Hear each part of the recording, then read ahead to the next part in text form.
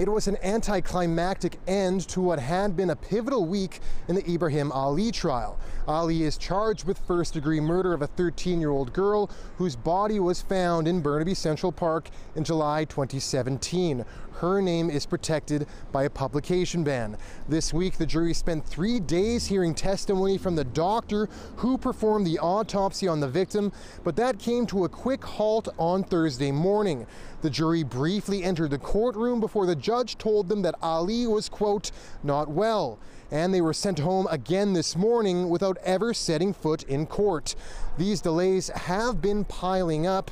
The Crown's opening statement had been pushed back a month since the original start date of the trial, and just this week, Justice Lance Bernard told the jury that the trial's expected end date of June 30th was no longer realistic and that the trial could push into September and beyond.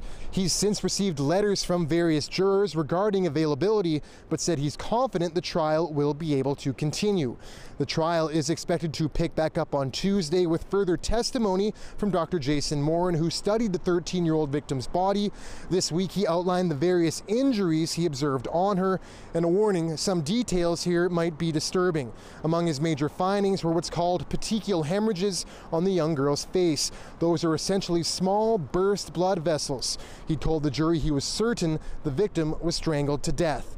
The Crown's argument is that the young girl was passing through Burnaby Central Park on July 18, 2017 when she was attacked and dragged into the woods before she was sexually assaulted and strangled to death. Dr. Moran also described injuries to the victim the Crown is expected to reference as it makes the case the victim was sexually assaulted. Moran said he also recovered DNA that was sent away for processing. The Crown says Ali's DNA was recovered from the scene.